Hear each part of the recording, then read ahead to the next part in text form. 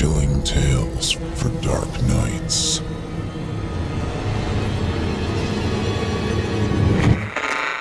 Want to make sure you never miss a Chilling Tales for Dark Nights video again? Be sure to subscribe and hit that bell to turn on notifications.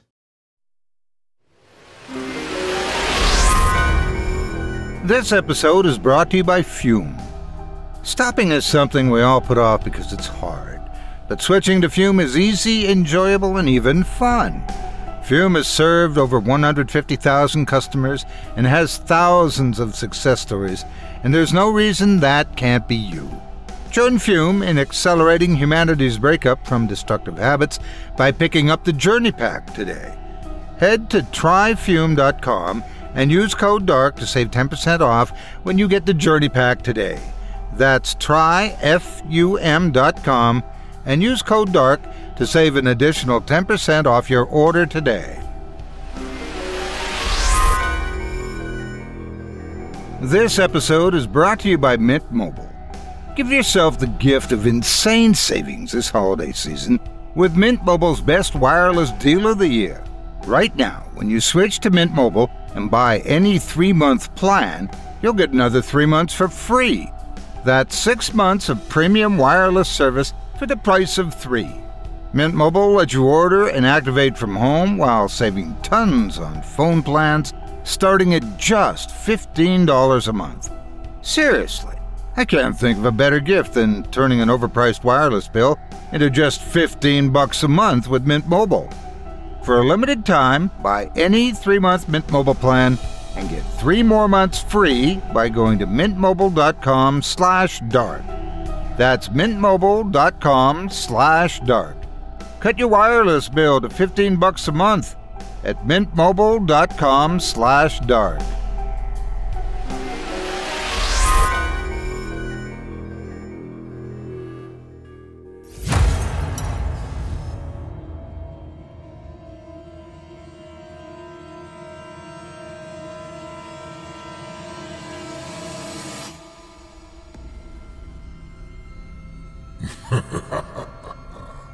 Good evening. I'm storyteller Otis Jiry, and I ain't your grandfather. From where I'm from, we don't do bedtime stories. And if that's what you were expecting, you're in the wrong place. If it's terrifying tales you're after, well then, I've got just the thing. Get comfortable, settle in, turn off the lights, if you dare. Your night is about to get a whole lot darker. Who needs sleep anyway?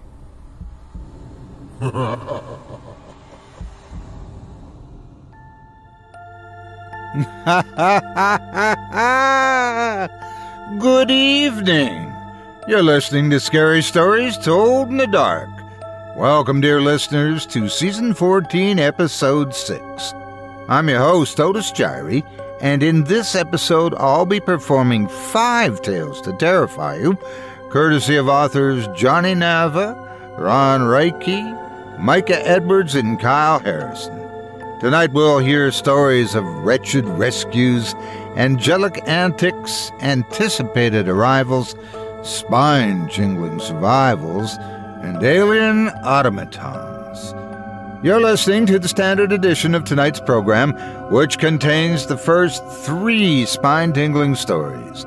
If you'd like to show your support and enjoy an extended version of this and other episodes with twice the terror, visit simplyscarypodcast.com and click Patrons in the upper menu to sign up today. Thank you for your support. Now, it's time to take a walk together down the moonlit trail, so lock your doors, turn your lights down low, and settle in. The show is about to begin.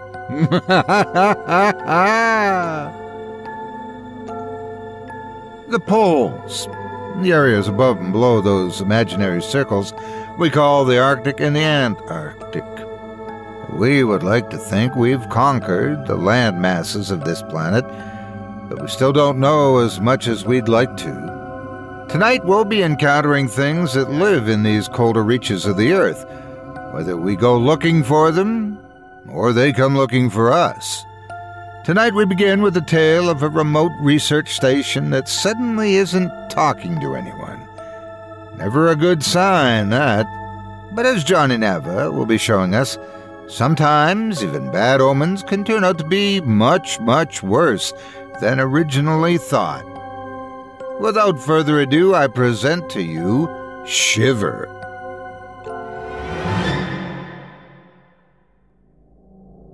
When you can hear your heartbeat, you know it's quiet. Antarctica is referred to as the land of pure silence because sound is measured in single-digit decibels. During the winter, the sun sets below the summit and stays there for months. Darkness swallows the continent, and the icy plateau becomes the coldest place on Earth. Winds howl through the landscape. Occasionally, the creaking of ice echoes through the sound waves. Most of the time, it's a world enveloped in stillness. In a world of sensory deprivation, you become the sound. The gentle exhale of a breath becomes as thunderous as a bolt of lightning. Winter descended upon the bottom of the world, and the summer crew had long departed. What was left was a skeleton crew of about 40 people in total. Their numbers were made up of research scientists, maintenance engineers, kitchen staff, and a single doctor. Most of them were stationed at Antarctica's main base, McMurdo Station, while a detachment of 5 ventured to the South Pole Station, where they were to study weather patterns until they could make their safe return in the spring. All of this was standard practice for research in the 7th continent.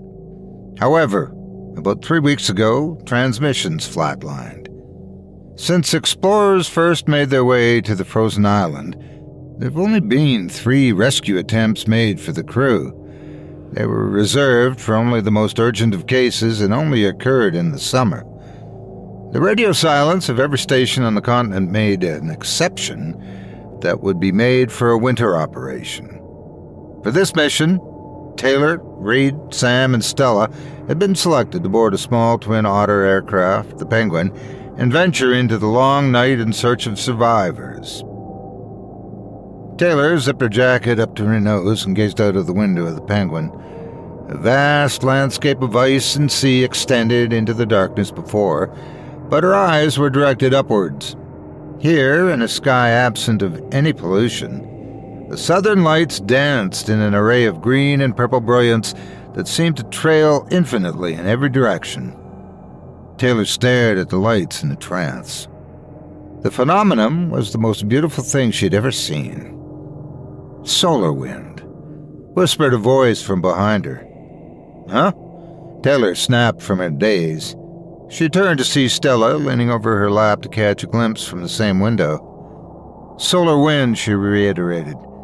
"Basically, the heat escaping the sun forms charged particles that travel all the way to Earth. When they get here, they crash into the Earth's magnetic field, and we get that," Stella said, pointing to the light display. "You must be the scientist," Taylor replied. "Everything happened so fast I didn't have time to look through everyone's files. I barely had time to pack a bag." Taylor extended her hand.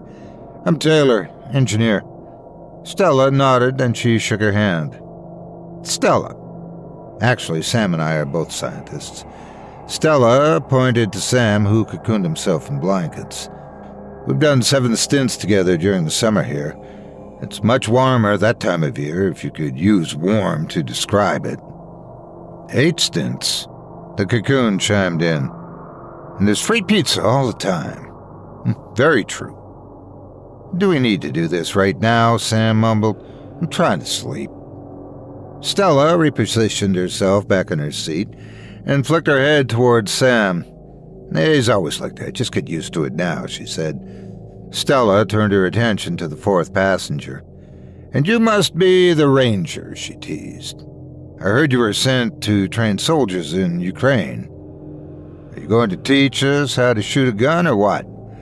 Reed glanced at Stella. He studied her with his eyes until he seemed to form a judgment. Then he pulled a hood over his head and pretended to rest. "Good talk," she said. Stella took a seat beside Taylor, and the pair stared up at dancing lights. The plan's simplicity was the only reason most of the crew signed up for it. It was a year's worth of pay to make the trek to the station, repair the communication lines, and then radio in the same crew that dropped them off for extraction. Stella and Sam were the guides, and Taylor was to perform the repairs. Reed's role was to pilot the helicopter and to act as insurance. He'd survived in less forgiving conditions and was there to make sure the crew arrived at McMurdo without a hitch. The Penguin touched down on the small island of Williams Field at 0800. The plan was to stay the night and then make the short flight to McMurdo via helicopter the following morning. The passengers worked together to unload the cargo and then set up a camp inside one of the orange and white buildings that made up the only structures on the island. The rooms were cold and metallic and boasted none of the sci-fi chic charm of McMurdo Station. Inside were a couple of bunk beds, a radio station, a first aid kit stuck to the wall, and a few non-perishable food kits.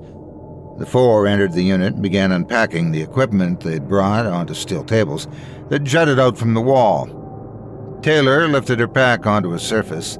She unpacked and tested her communication devices, then made her way to the radio unit and toyed with the controls. Sam slung his bags onto a top bunk and planted himself onto the floor, where he seemed to contemplate his existence for several minutes. Reed set his things down, announced to the crew he was stepping out to check on the chopper, and then dismissed himself. Stella ruffled through the cabinets and located some crackers and canned fish. "Sam, look," she exclaimed. "They have your favorite." She turned to him and posed with a can of mackerel as if she were auditioning for a commercial. Sam cracked a smile at the sight. "If I wasn't already married, I'd marry you right now," he said. "Sam, behave, we have company," Stella flirted. She approached Taylor and placed a hand on her shoulder. "Do you want me to make you dinner, hon? It's not much, I admit, but as you can see, there aren't a whole lot of options for takeout here."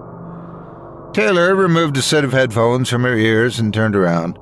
"No worries, I'm not too picky, as long as it's not dolphin or something." No promises." Stella prepared the meals on paper plates and distributed them to the crew. Taylor configured with the comms, but her efforts turned up nothing but dead air. As the crew finished up with their snack, Reed entered the door. "We're solid," Reed said more to himself than any of them. He pulled a chair from beside Taylor, raised his pack onto his lap, and reached inside. From somewhere, buried deep within, Reed produced a 9mm handgun. Stella approached Reed with hesitation and a plate of food. She paused upon seeing the pistol. "Is that really necessary?" she asked, concerned. Reed removed the magazine, counted the bullets, and pushed the mag back inside with a click. "I guess we'll find out," he replied. The next morning, the crew loaded into a helicopter and set off toward McMurdo Station. The rhythmic flutter of the helicopter blades echoed against the ice and drowned out all attempts at conversation. The team traveled in silence for the short trip to the base. Ever since she was a girl, Taylor had loved being in the sky. Being above the clouds made her feel alive. Although the helicopter couldn't take her to the same heights as a plane, she relished in the sight despite the frigid air. From their elevated position, her eyes fixated on the views offered by the window. Icebergs bobbed in the water like pieces of a frozen jigsaw puzzle. Above them, the stars shone in a cosmic glory reserved for the world's most desolate places. She was aware that most of the animals who occupied the frozen land only did so in the summer. However, she secretly hoped to catch an emperor penguin. Birdwatching was a secret interest she had a difficult time conceding even to herself. Taylor would have been embarrassed to admit she had prayed for an encounter with the bird as recently as the night before, although, if she were honest, any form of Arctic life would have satisfied her. As the chopper hovered toward McMurdo, the outline of its buildings began to form shapes in the darkness. The sight of them was a shot of espresso for Stella. She began pointing them out to Taylor and explaining their purposes. The 4 white domes of the Jamesway huts were relics of the station and functioned as housing and storage. Big Blue was the iconic rec center where the summer crew gathered for meals, accessed computers, and played board games until they got bored. There was the water desalination plant. There was the Prairie Lab, which was shaped like a giant white H. There was even a church called the Chapel of Snows, where folks gathered on Sunday for worship or other communal activities. Stella spoke in one long sentence describing all the sights and the sense of community the station fostered. For all her talk about the people who made up the frozen town, there didn't seem to be anyone there now. The absence of people spooked Taylor. She tried to ward off her nerves by interrupting. "Are those the communication towers?" she asked, pointing to a pair of vertical spikes in the distance. "Yes," Stella replied. "I don't see anybody there now, but it's like 70 below right now. I'm sure they're all inside. Once we touch down and unload our stuff, I'll take you to wherever you need." Stella took a deep breath and primed herself to continue her speech. Reed, who seemed to be hating everything about this conversation, surged forward in his seat and punched Sam awake. "You got eyes on what I'm seeing down there?" Reed asked the crew.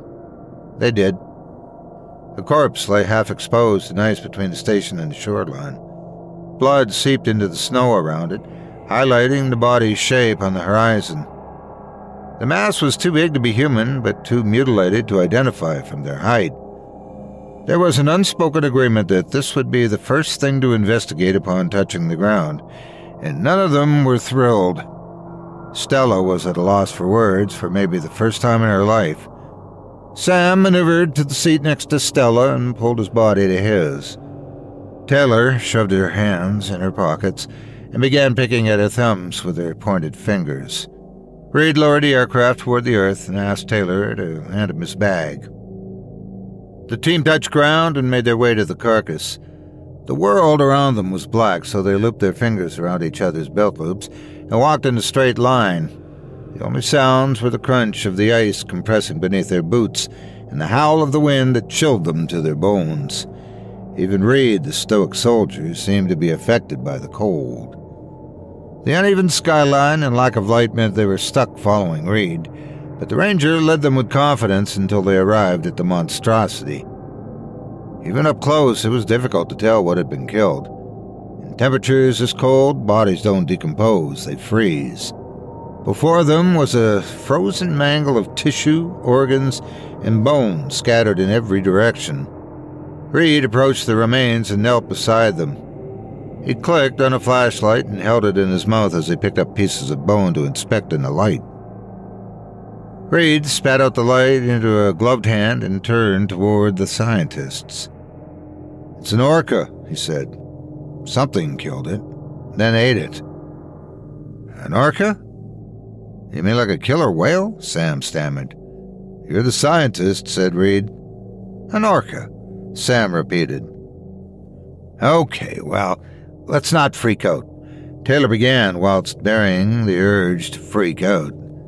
"There has to be some kind of explanation that makes sense. It could have been another whale or a leopard seal or something, all right?" Stella shook her head. "No way. Orcas are the apex predator out here. Leopard seal taking down an orca? Not happening." Reed marched south. His light lingered on the trail of blood as he followed it south toward the water. "Looks like whatever killed this thing dragged it over here before digging in." He clicked his teeth. "Not good." "Maybe whoever was here ran out of food and they hunted this thing so they didn't starve?" Taylor reasoned. "I mean, we didn't even check the station. There could be a party going on inside for all we know." "Yeah," Sam said. "And maybe Santa Claus came down here on his sleigh with presents for us. And maybe he'll even give us a ride home if we ask." "It's an orca, Taylor. You think a group of nerds is capable of killing a killer whale and dragging it all the way here?" he screamed. "Shh." Reed put a finger to his lips and surveyed his surroundings. No one spoke. The gentle whirl of the wind over the land was the only sound in existence. Waves of light shimmered above them over a blanket of stars that shined like glitter against the sky in the night. A haunting screech pierced the stillness. The wail was a guttural howl that cut through the darkness like a sonic boom from the direction they came from. The group turned toward the source of the sound, desperate for their collective intuition to be proven wrong, but they were disappointed. The cry stemmed from McMurdo Station. Nope. No. I mean, hell no, Stella began. Reed, Sam pleaded, you have to take us back. And I mean fly us back. I mean, we're way in over our heads, and aren't being paid nearly enough for this. I don't care if we have to sleep outside. I am not. Reed went down to a knee and brought the handgun out of his pack. We're not prepared to sleep outside. We do that, we freeze. Sam threw his hands up and stomped away from Reed. Taylor approached Reed and lowered herself down to his level. Have you seen anything like this before? She asked. His eyes darted towards Taylor and shook his head. Never, he replied, rising to his feet. Unfortunately, the only way back is the way we came. If we... The howl came again. A hideous roar traveling on serrated winds. This time, its origin seemed to come from the ocean. Flesh gripped Taylor by the arm and pulled her body with such force she almost lost her balance. Taylor twisted round to see Stella white-knuckling her bicep to her own body. She removed one glove and ran it gently through Stella's hair in an attempt to calm her. She squinted at the sea and caught a flicker of motion beneath the tides. "Reed!" she screamed. Lightning struck without a flash. The sound of 1,000 fissures trailing through the expanse creaked like gunshots. Ice fractured around them. Water rippled out to the surface and began sucking down small islands of ice toward the coast. One colossal fracture moved in the direction of the party. Taylor yanked Stella toward the station and took off in a sprint toward whatever shapes were visible to her in the distance. Stella stumbled to the ground, recovered her balance, and began chasing after Taylor. Reed hesitated but soon strode toward the buildings. His line of sight never strayed from the chaos unfolding beneath the surface before him. Sam was the last to move. His body seemed to disappear in a flash of a geyser.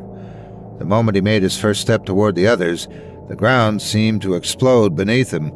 Water burst toward the heavens and descended with a liquid crunch. Sam, the orca, and everything else around him melted into the ocean. A cobweb of ice bobbed around where Sam once stood. There was no such thing as pain. Adrenaline suppressed it. The survivors gulped in frozen air and the wind whipped at their exposed skin.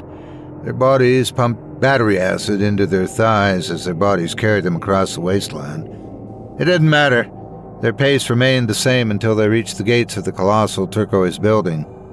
Taylor ripped open the doors. She held one ajar until Reed and Stella barreled through the entrance themselves.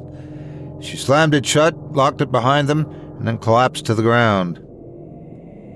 The laboratories of McMurdo Station were connected by slender hallways that led into cavernous observation rooms, science labs, and other recreational facilities.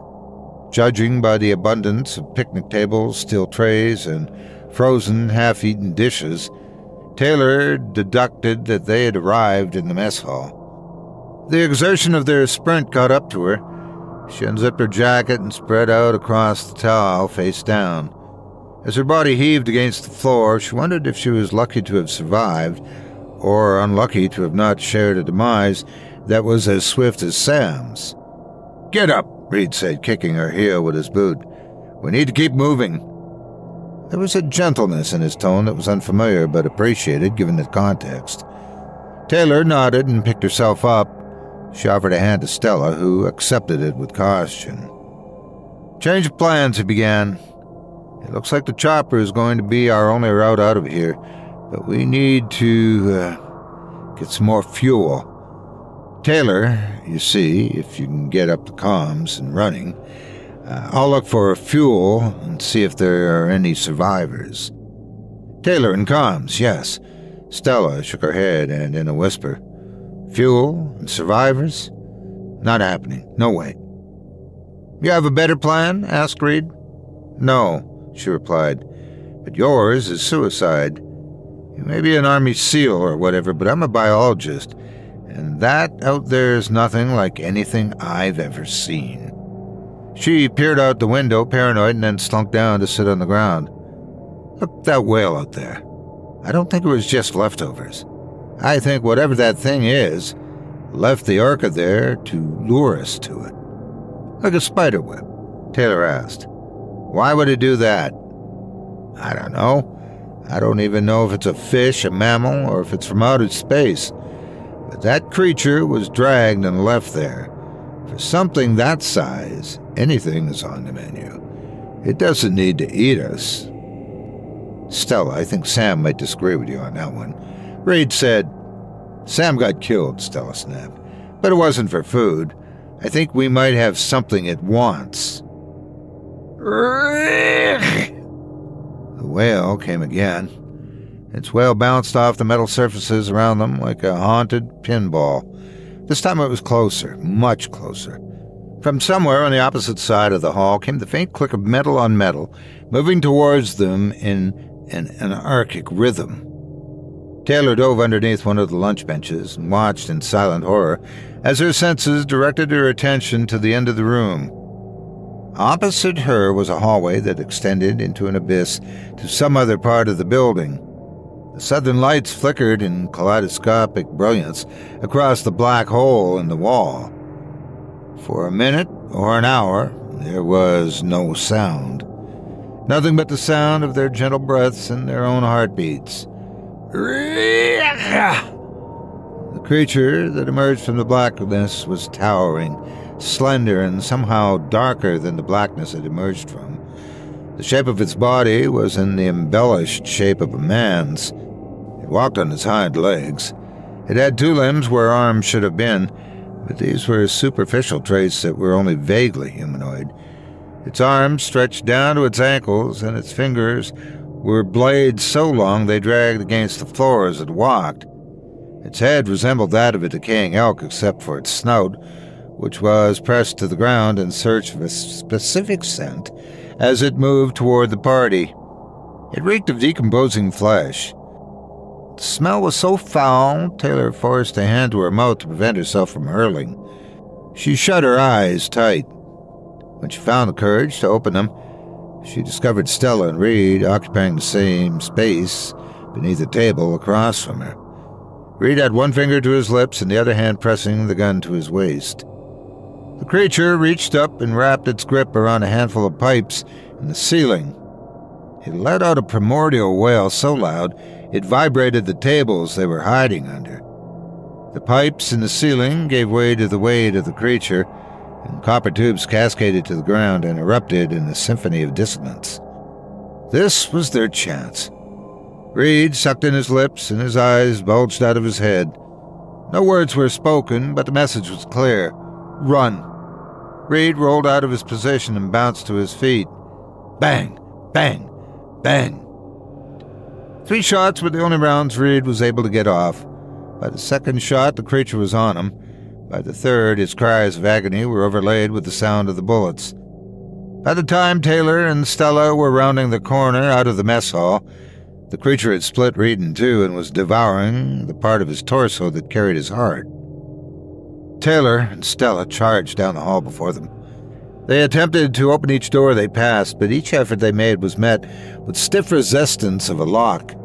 Behind them, they could hear momentum building from the creature who had just severed Reed. Not once did they look over their shoulders, but their desperation for an open door increased with each failure. The screech came again from somewhere close by. A response came from outside the building. Whatever creatures these were, they were closing the distance between them. The pair bolted through the building until they reached an end with 2 exits. One was back out into the snow, where they could try their luck flying home. The other was to an observation tower located above the blue building.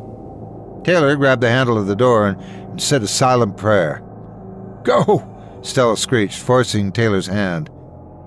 The hatch spill opened and the girls tumbled through the entryway. Stella was on her feet faster than she fell. She slammed the door into the frame and then locked it behind them. The room they found themselves in was the foyer of the observation tower. There was a steel ladder in the center of the room extending up into the tower. Specks of dried blood peppered the floor and some of the ladder's steps. Taylor ran a hand down her face and bit down on one of her nickels. After observing the blood, she decided it was best to ignore it altogether. "What now?" Taylor asked. Stella shrugged and then made a space for herself beside Taylor. "Way I see it, neither of us know how to fly a helicopter. We could take our chances, swim back, or we could try and get the comms up and running, and send the SOS we came here to send," Stella exclaimed. "I know what my vote is." "Then it's unanimous," Taylor said, rising to her feet again. Taylor ascended first. She climbed until she reached the metal hatch at the top. She attempted to push her way through with a single arm, but the door pushed back with great force. "Come on," Stella commanded Taylor, with her best impersonation of a varsity coach. "You got this." Taylor wrestled her gloves off with her mouth, one hand at a time, took a deep breath, and then pushed against the door with as much force as she could summon. The weight of the supplies, acting as a counterweight, came down with the metallic applause of a kitchen accident. The two remained still, waiting for a reaction, then proceeded when the only sound they heard was their breathing. The observatory was a small octagon, made of black steel frame and thick glass. Every cabinet in sight was ajar, their contents spilled carelessly on the floor beneath them. The radio systems looked functional, but as though they had been tampered with. In the corner of the room was a dead man with one arm. He was an older man with thick white hair and black-rimmed glasses. One hand gripped a half-empty bottle of bourbon. The other was a tangle of tendons, muscle, and fat, frozen to a pool of blood gathering beneath his corpse. Stella approached the body and plucked the bottle from the man's cold, dead fingers. "Leave it to you to go out with a drink in your hand," she said to the body. Then she knelt, picked a pair of glasses from the floor, and poured the bourbon a bit into each glass. "Get to work while I pour, Taylor." Taylor got to work. The radio system was functional, but there was an issue with coax cable. She followed the line to a section of the wall that had been ripped open in an attempt at troubleshooting the issue. To others, the snake pit of cords and cables would have seemed as foreign as lines of code to a caveman. To Taylor, these were puzzles to be solved. "You're going to like this," Taylor said. "The radio comms isn't connected to the antenna for this station. I think that's what your friend was trying to do before." "Right. So what was the issue?" Stella replied. Taylor smirked. "Not much, outside of a section of the coax cable being damaged from the weather. I reconnected the transmission line to the radio kid. We should be able to be all set to send a message."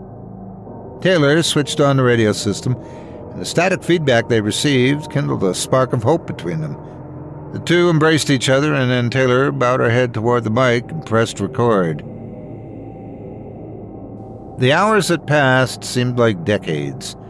The two leaned back in chairs and sipped on whatever was left of the bourbon. Stella sighed. Then she reached into her pack and produced a tin of fish, the same brand they'd eaten the night before. "I know you're probably not starving right now, but given the situation, you should probably refuel." Stella popped the tin open, plucked out an oily piece of meat, then held the tin up to Taylor. "Eat." Taylor nodded again and grabbed a piece. The two ate in silence. Prehistoric roars came in intervals that shook the foundation of the building. The dead one-armed scientist still occupied the same room, and the hope for survival seemed to shrink every time Taylor gave it serious consideration. Hope was in little supply, but it was not impossible to find. As she gazed out the observatory, the universe expanded before her, infinite, timeless, soaked in light from another dimension. The only signs of life were the relics of the people who had lived here before their arrival. Against the cosmic canvas offered by the view of the observatory, Taylor felt smaller than she ever had before. She leaned back and went limp against the wall, surrendering to the cynical swan song of her exit interview. What was this all for? What were her regrets? What are the things I wish I would have said? Before she was able to think of an acceptable answer to any, the radio kid roared to life and asked them who they were. This episode is brought to you by Mint Mobile. Give yourself the gift of insane savings this holiday season with Mint Mobile's best wireless deal of the year. Right now, when you switch to Mint Mobile and buy any 3-month plan, you'll get another 3 months for free. That's 6 months of premium wireless service for the price of 3. Mint Mobile lets you order and activate from home while saving tons on phone plans starting at just $15 a month. Seriously, I can't think of a better gift than turning an overpriced wireless bill into just $15 a month with Mint Mobile.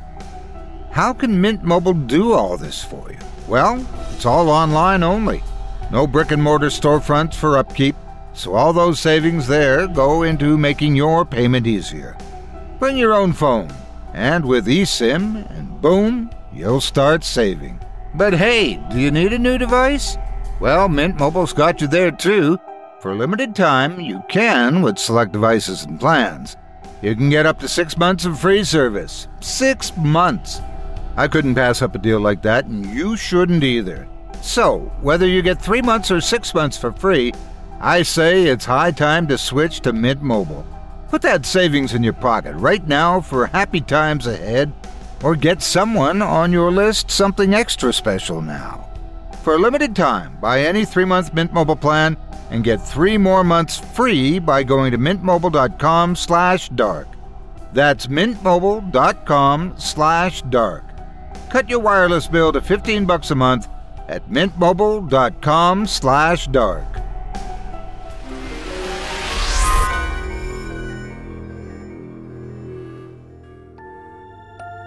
I hope you enjoyed Shiver by Johnny Nava, as performed by yours truly.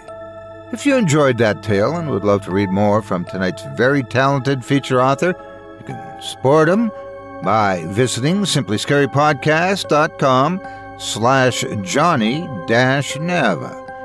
That's simplyscarypodcast.com/JOHNNY-NAVA. Handling multiple hats, Johnny handles writing, filmmaking, and more in the LA area. Thanks again for your support of this program and tonight's featured author. What you say? Would you prefer that the radio was indeed providing that sliver of hope, letting them escape their predicament? Or would you rather they go to answer that radio and some twisted monster's hand burst through the radio like the end of Carrie? It's okay. No one has to know how sick and twisted you're hoping things go. Our second and third tales of the evening hail from Riekki. He brings us some tales not from the far reaches, but from the very rim of Sweden, where you never know what might be traveling to see you. In our second story of the night, things may not go too well for a couple of whippersnappers who just can't help but let trouble come to them. Without further ado, I present to you, next, my cousin wanted to make a snowman.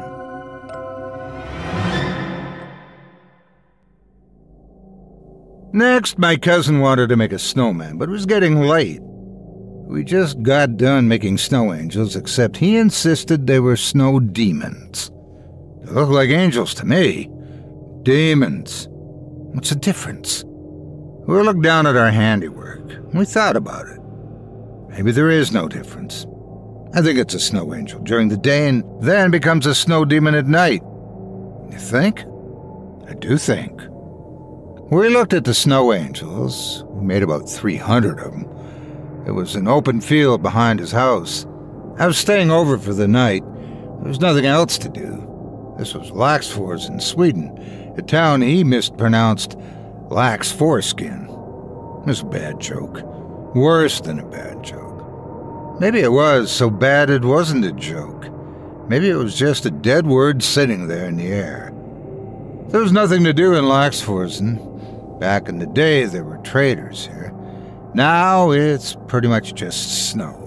Snow, snow, and more snow.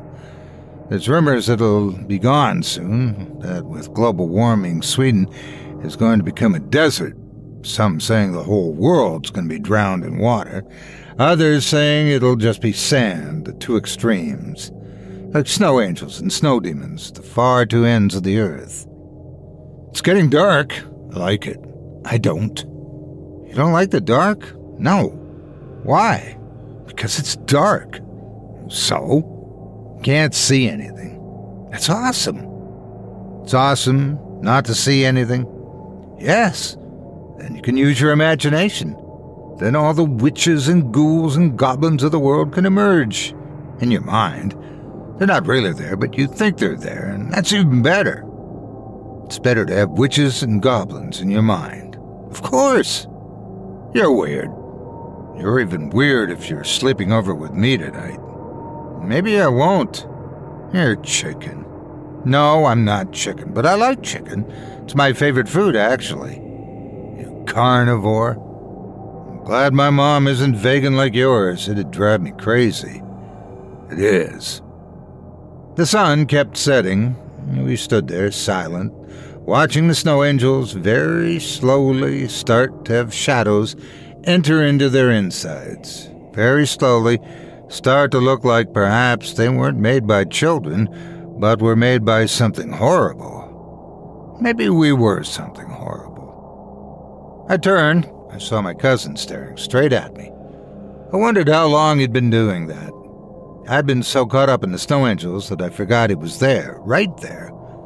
Let's go, he said. Such a strange thing to say.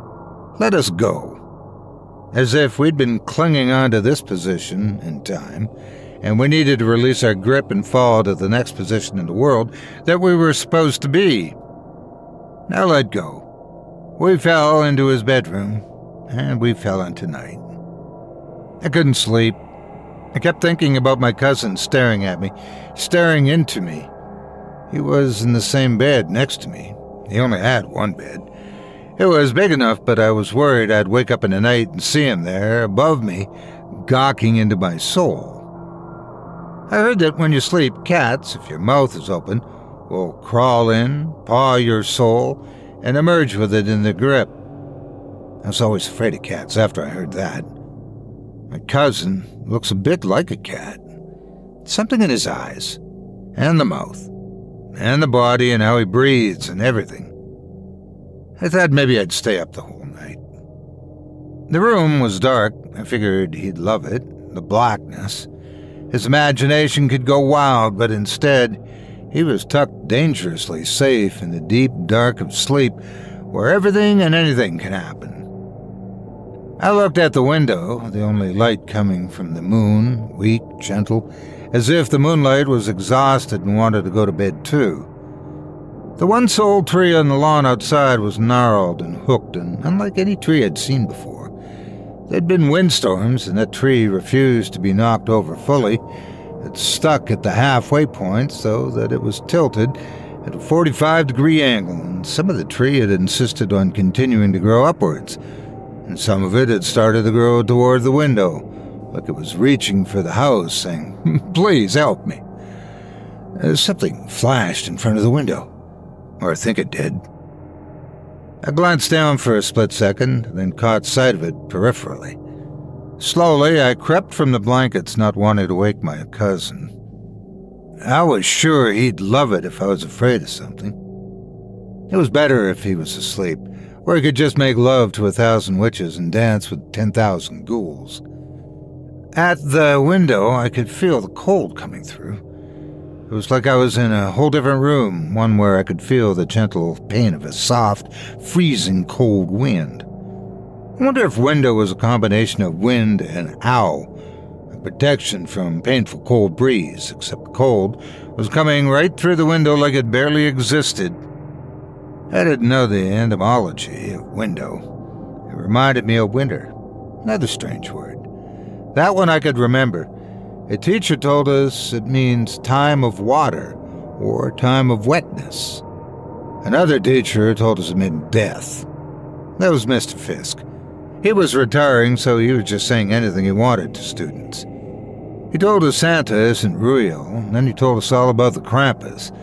And then he told us that Donner means thunder, and Blitzen means lightning, and that Vixen means fierce, and the reindeer were vicious and mad. My father got really angry at this, as he used to be a reindeer herder in Sweden. So he told me never to hang out with Mr. Fisk. So I've never hung out with a 68-year-old woodshop teacher, which I wouldn't have done anyway. My cousin was friends with Mr. Fisk. He once made a wooden stake in class that he said he could use for protection from vampires. I asked if he was afraid of vampires, and he said that no, he'd use it to kill humans to protect you, and the other vampires, saying that he wished he was a vampire too. I think he says things like that just for shock value. He's my only cousin. Now, I had one other one, but he died a few years ago. It was really quiet. He was brothers with my cousin. My cousin said his brother talks as much now dead as he did when he was alive. Such a strange thing to say. I looked into the edge of the forest surrounding the house, its shadows. I remember in English class, Mr. Fisk read to us from Macbeth. He called it Macdeath. It isn't strange to be read Shakespeare in school, except Macbeth is an odd choice, and it's an even stranger choice to have it read to you by your woodshop teacher. I remember the line.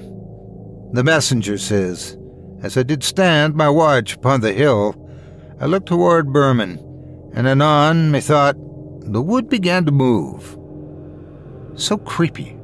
I know the quote, because he wouldn't let us leave class until we said it. We stood by the door, and even if you got one word wrong, you had to go to the back of the line and wait for everyone else to make their attempt in order to eventually let you leave. It took me 3 tries, where I must have heard a couple dozen other attempts at it, with people excited when they got it right because then they finally got to exit the classroom. But the repetition is what made it stick. And the weirdest thing is that I started to see it. It was like the Scottish woods really became alive in my mind. I could see that scene playing out vividly. Macbeth, the witches, the woods moving, Macbeth's decapitated head. I remember my cousin asking what they did for a severed head in the play. Mr. Fisk said sometimes they wouldn't have one, where you just have to use your imagination. But then he said that other times he actually got to make a severed head for productions. We all had a bunch of questions about that. He told us that he did set design for theaters throughout his life. He did plays like Jerry Springer, the opera, and a bunch of Sarah Kane plays, whoever that is, and Titus Andronicus, and something called Theater of Cruelty, which is a really weird type of theater. Half of us didn't believe him. But we went and looked it up, and he wasn't joking. Adults are strange as hell. I remember driving with my dad one time, and I love children's literature, so I always wanted to go to bookstores and get Roald Dahl, and Lewis Carroll, and J.K. Rowling, and really any good book. We were driving and went by a sign that said adult bookstore, so I asked my dad if we could go in, but he said no. I told him I can't read children's literature my whole life, that sometime I have to grow up and read adult books too, and he said, not those ones. It didn't make sense. I kept insisting, and we got into a really big argument. He said the books in there aren't even books, that they were just pictures. Like cartoons? No, not cartoons, he said. He said it's just naked women. I didn't believe him. He said it is. I told him to stop lying. He screamed at me, "It is!" It was the strangest moment of my life. And then my cousin introduced me to that world. He had a desk in his room where Mr. Fisk helped him to make a secret passage, and inside he had hidden pornography and satanic books and something in a bag that either looked like drugs or else something else that actual witches would use. In the darkness, I glanced over at the desk, and that's when I saw my cousin standing behind me. I realized he'd been slowly, very slowly, making a game of it, trying to sneak up on me. Luckily, the idea of his desk had come into my mind. Otherwise, I have no idea what he'd have done if he'd successfully come up all the way behind me. What are you looking at? You? What were you looking at before? Outside. What? Nothing, I said. I saw something out there. You're just trying to scare me. I saw something out there. I'm serious. What? I don't know. Don't try to scare me. I'm not. I thought if I should tell him and decided I should. I saw it too. I knew it. We went to the window. The cold was even colder now. The wind windier. And there, beyond the tree, beyond the house's front lawn, we could see the thick nearby forest. Much of the forest was blocked by that one tree, but we could see around it, through the branches, and behind the tree the forest was moving. Towards us. We went up to the glass. It was walking, shadows, or floating, flying, hovering just above the snow like perhaps they were walking on it, but so gently as if one sole cell of their body was touching one sole flake of snow. And that was enough. And there were dozens of them, then an army of them. Then the whole entire yard was filled with these shapes that looked familiar, but we were unsure. It was like night had become alive, as if darkness itself had begun to live. It was 300 snow angels come to life, darkened by night and soulless, no expression, just staring straight into us without eyes and approaching slowly, like my cousin had been doing with me. The bedroom light turned on. We spun around. My cousin's mother was there, in the doorway. Why are you two up so late? But before we could answer, another form appeared behind her, multiple forms, demons, and they seemed to tear his mother apart and ingest her, but with no blood, as if her body could easily come apart, as if we didn't know all along that the human body is made up of sections of food, the way that cows are chuck and shank and rib and rump and round and flank. And then 100 demons came through the walls. We were their mothers. We made them. The desk floated into the air. We did too. They floated us outside through the window, which they could go through easily, but we couldn't. My cousin going first, so his flesh shattered the glass. His body cut all over so that his blood trickled down onto the snow. I followed, the grace of having no glass, just battering an elbow against the window pane at my feet. We were outside in the freezing cold. They didn't speak, but they spoke. They were children, our children. We'd made them, birthed them. Now they wanted to play. They wanted to make a snowman. We said we would. We didn't speak. They could read our minds. We could read our minds. I could sense the fear in my cousin like a lamp being sprayed with oil, gas, his fear rising, hot. He bled onto the snow. A snowman, said the angels, without speaking. Yes, a snowman. We crouched, started to grab snowballs, but it was too cold. Snow wouldn't stick. The angels wanted a snowman, now. They looked at my cousin. He opened his mouth to speak, and they stuffed snow inside. His mouth opened even wider to cough, so they stuffed more snow inside. He opened his mouth to tell them to stop, and they stuffed more snow inside. He gagged, so they stuffed more snow inside. His mouth became filled with snow, so much so that it held his mouth open, which made it easier for them to stuff even more snow inside. They pressed down hard so that it went into his throat, down his throat, into his stomach, and into his lungs, and they kept pressing snow inside. Snow shoved into his mouth and nostrils and ears and eyes and mouth, always his mouth, until it felt as if he were growing plump, becoming a bit circular in his torso and head and legs, and he turned cyanotic blue and then white, snow white, his body covered with snow on the inside. And they stopped, and they admired what they'd made. And they turned and looked at me. And I looked off to the side because something drew my attention there. and off to the side I saw multiple snow angels, if that's what they were, and they weren't. But I could see them lying down, flapping their wings, making other demons, and those demons would rise, and lie back down and flap their wings and make another demon, and it kept on going like that. Fractals, mirrors, echoes, hellish echoes. But they weren't good at it, would struggle, make errors, the wings flapping too aggressively, so that some of the newly created angels were disfigured, lopsided. So they grabbed me, held me down, and forced me to make a snow angel. Then yanked me up, threw me down, pulled me, yanked at my legs and arms to make another, and then picked me up again and tossed me, and made me make another one. A neighbor's bedroom light flashed on in the distance, the form of a couple in a window, and them watching me, uncertain, this thing that I was now, being picked up, tossed to the ground, my arms, legs hyperextended, so that I couldn't walk. But I didn't need to, as they were doing all the work. My body a toy, my body a thing.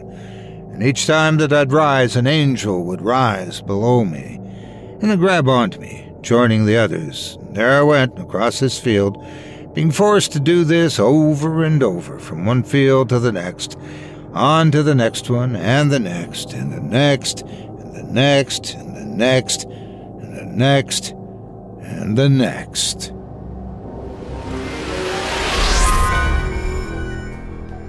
This episode is brought to you by Fume.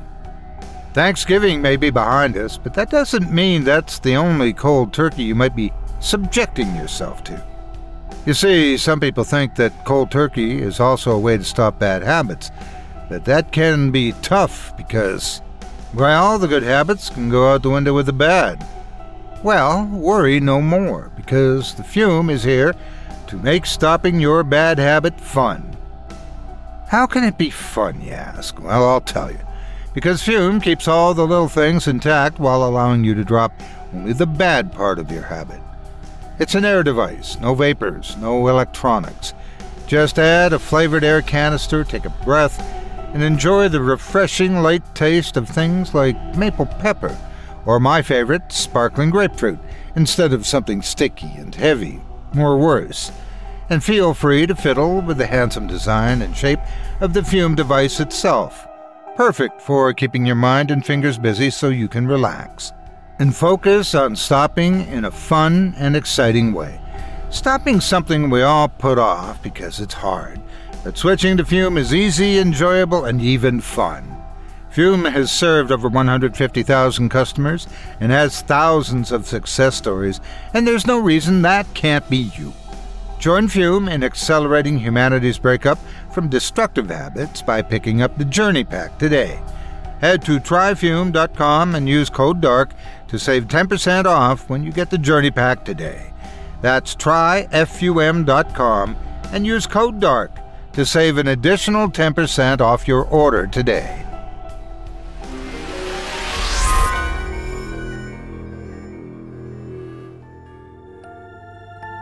I hope you enjoyed. Next, My Cousin Wanted to Make a Snowman by Riekki, as performed by yours truly.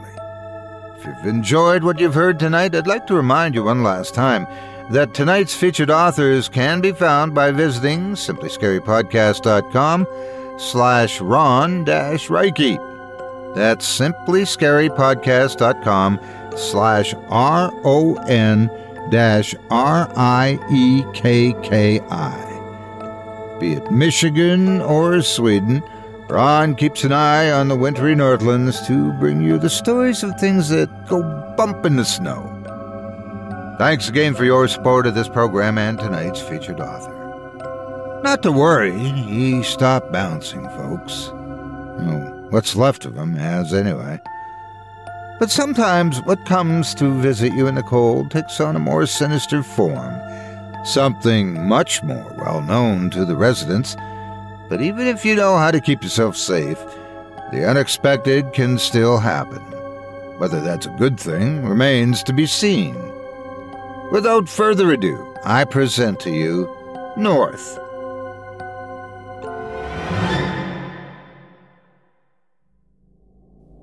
When Arnie, the neighbor's boy, went missing, my daughter Brooklyn casually mentioned Vuoro, and I told her never to casually mention Vuoro. In fact, I told her to never mention Vuoro at all. Her reply was to ask me if Vuoro only eats boys. I told her that no, Vuoro eats anything alive. Would she eat a steak? No, but she'd eat a cow. Would she eat a dead child? I told her not to say things like that, and then I told her that no, Vuoro does not eat dead children, only living children. Then I'd kill myself before she ate me. Outside the window, a tree in the front yard looked in on us. My daughter saw what I was looking at. That tree wasn't there before, she said. Yes, it was, I think, I said. No, she said. And I heard the front door slam. I watched my daughter walk up to the tree. I let her, it was just a tree. Or maybe not. Vuoro isn't a witch. Vuoro would eat witches. Vuoro is one of the great Sami ghosts. I'm a Sami. My daughter is a Sami. We're Laplanders, but we never use the word Lapland. That horrible word translates as the land of idiots. It's a colonizer's word. A word of humiliation, the way that language tries to suck on your blood unless you reclaim the word. Sami is the Sami word for Sami. It's our word. And we have our ghosts. We have our stories. But for us, our stories are real. This is Kajani, and in Kajani territory. I have a secret for you. People go north thinking the Aurora Borealis is better up there. But it actually weakens the further north you go. The reason my people have lived here since before Columbus is because with the Northern Lights, this is the most beautiful place in the world. My ex-wife is Anishinaabe. She told me the Anishinaabe call those lights the Northern Ghosts. Our most beautiful moment, actually, the world's most beautiful moment, is when the sky is filled with ghosts, or what looks like ghosts. And this was last night. And one of those ghosts came down and took Arnie. It wouldn't take my daughter or my son. They would put up too much of a fight, I know. I experience that wonderful fight daily. My son, Rob, is addicted to the couch. He'd sleep through Armageddon. In fact, all of the rumbling would just lullaby him to sleep. He'd count locusts like sheep and drift off into one of his beautiful nightmares. He's the only boy I know who has a nightmare and wakes me up in the middle of the night to tell me it wasn't scary enough. In the dark, the moonlight, failing to do any good at seeing his face clearly, he'd say, "The snakes of my dreams are too lethargic." Did you just use the word lethargic? Isn't that right? I mean, lazy, like the snakes didn't even bother to come after me or anything. I told him to go to sleep. He did. I look at him on the couch. Vuoro, if she comes tonight, will mistake him for dead, I assume. He'd be safe. It's my little girl I worry about, and at that thought, I heard her outside screaming at a tree. From the window, I watched her having a deep conversation with the branches. I assumed she was warning it. Well, maybe not. Who knows with her? She stormed back into the house, announcing that Vuoro's coming tonight. Don't say that. Get ready. Her bedroom door would have slammed, but she didn't have a bedroom door. I'd taken it off. She'd broken the thing so many times that I figured it was better for her to slam air. I told her she still had a door, but now it was invisible. I told her I thought she'd prefer an invisible door to a visible door. She thought about it and agreed. Later that night, while eating supper, Brooklyn cleared her throat and said, "Mr. Thomas told me that when people burn to death, they smell like pork." Who's Mr. Thomas? The paramedic. What paramedic? The one who came to the neighbors last night. A paramedic came to the neighbors last night? Don't you have eyes? You were 2 seconds from being sent to your room. I took a bite of roast and told Rob to wake up while he was eating. I am awake. Then open your eyes. When you're awake, we keep our eyes open. It's a thing humans do. Rob opened his eyes and tried to keep them open without blinking. I could tell it hurt him. I put my fork down and waited to see how long he could go. It went long. I imagined him becoming a Navy SEAL one day, except Navy SEALs have to wake up at 3 a.m. I imagined him being a SEAL one day, a mammal suntanning its stomach on a lagoon rock having its 12th straight hour of daydreaming. "What are you thinking about?" asked Brooklyn. I went to pour myself some milk, but my glass was already full. "Are we going to be eating tonight?" she asked. "No," I said, and poured more gravy instead. "We'll have to all keep water in our bedrooms tonight. We know. I'd told them already. Furaro can't enter a room if it contains water. Before, my daughter had asked me how much water exactly. I didn't know. I just know that all smart semi keep water in their bedrooms. Otherwise, Furaro can enter, and all doors are invisible to Furaro. All walls, too. She can walk through anything, except bodies. Those she can eat. But she can't stay long enough to eat anyone if there's water. I'd seen the ambulance next door. I knew there was a paramedic. I wondered what the neighbor's bedroom looked like. To eat an entire child, I imagined, would not be clean and clear and easy. I imagined the red. I imagined every shade of red. Tuscan and electric crimson, and rose and rust, and oxblood, and red violet all over that boy's bedroom. In Sami's stories, there's a lot of cannibalism, because of our Stalo, our cannibalistic giants of the wild, and because of our starved ghosts. They all seem so hungry, so eager for the flesh of those who still feel cold.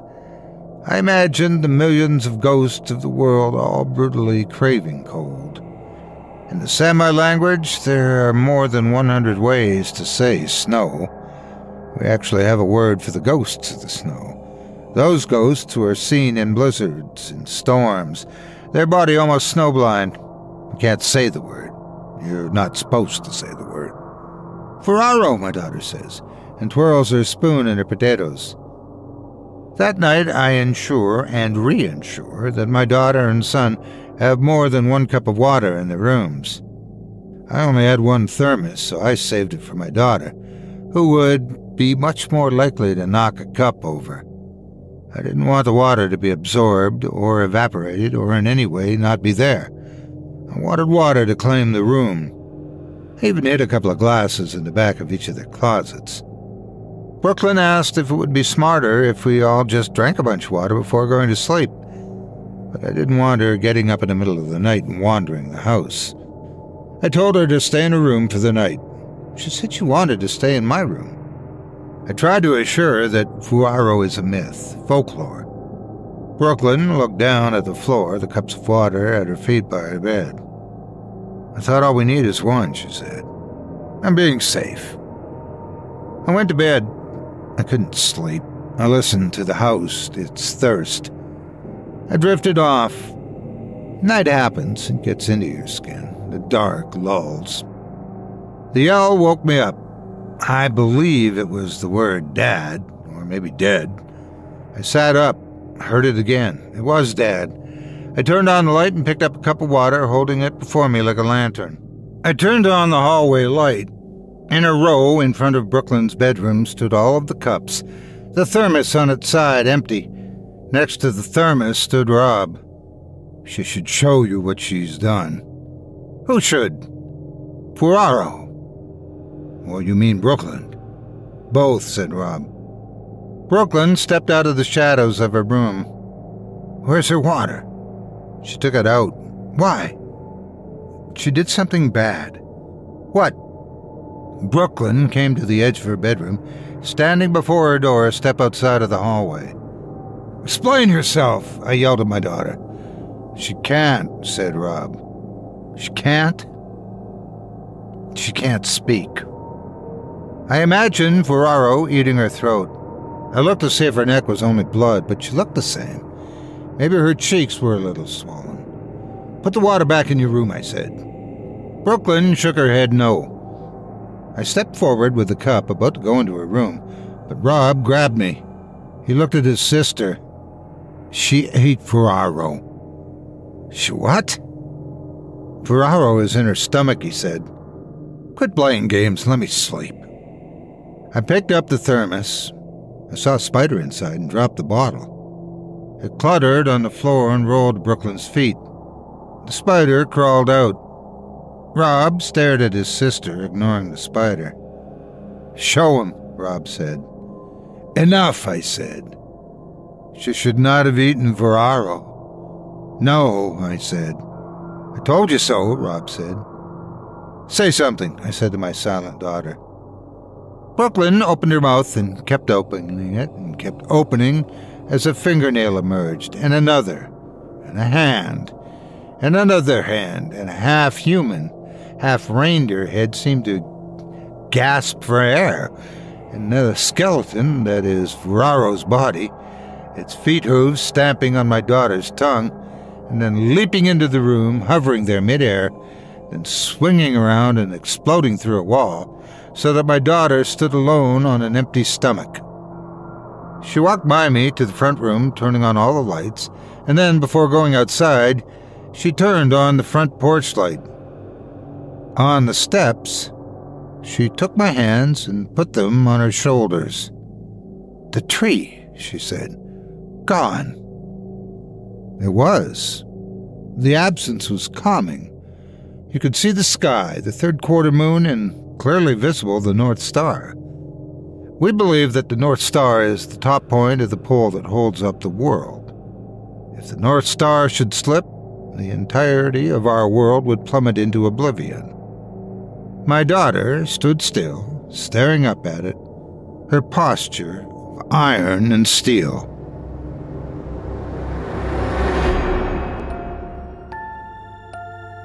I hope you enjoyed North by Ron Riekki as performed by yours truly. Now, before we go, I'd also like to take a moment to thank you personally for joining me for this episode of Scary Stories Told in the Dark. If you enjoyed what you've heard on today's program, please take a moment to stop by our iTunes page or wherever else you listen to your favorite podcasts and leave us a 5-star review and a kind word. It makes a huge difference and would mean a lot to us. If you'd like to hear a premium extended edition of tonight's and all of our other podcast episodes featuring twice the terror, visit simplyscarypodcast.com today and click the Patrons link in the menu at the top of the screen. You'll find yourself at chillingtalesfordarknights.com, where you can purchase season passes for this podcast and our other quality storytelling programs, or become a patron for as little as $5 per month and get access to our entire audio archive dating back to 2012, all of it ad-free.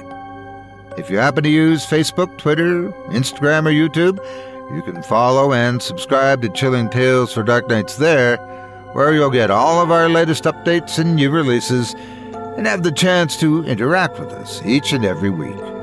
You can subscribe to me on YouTube as well, at the Otis Jiry channel, where you'll find releases of my series, Horror Storytime, dating back to 2014. And you can find me on Facebook, Twitter, and Instagram too. Just search for Otis Jiry. Until next week, stay spooky. Get some sleep, if you can.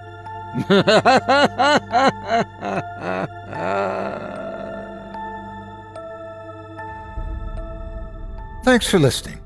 You've been listening to Scary Stories Told in the Dark, a production of Chilling Entertainment and the creative team at Chilling Tales for Dark Nights, and a proud member of the Simply Scary Podcasts Network.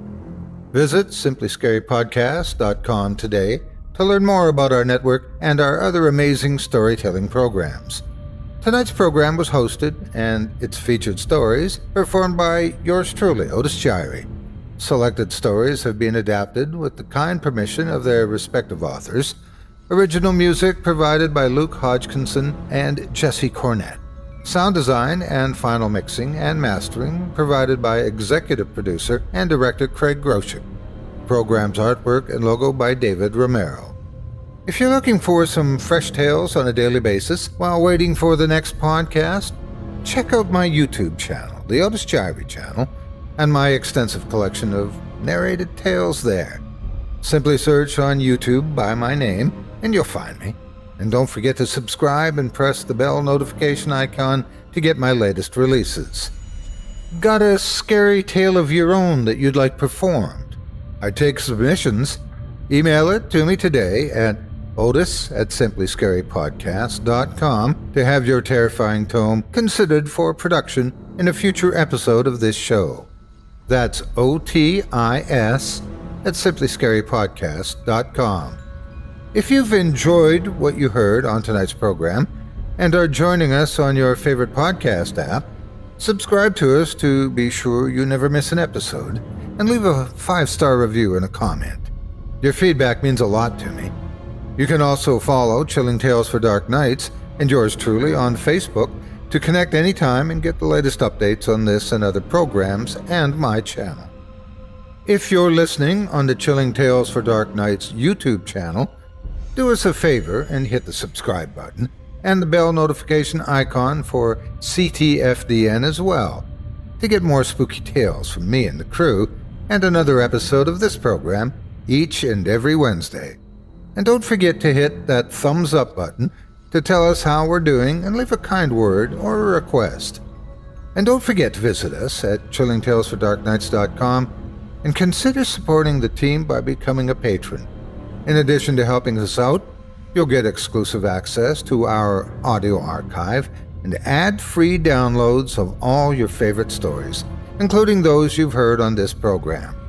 As for me, I'll be back next Wednesday with more terrifying tales to keep you up all night. But that's all right. Who needs sleep anyway?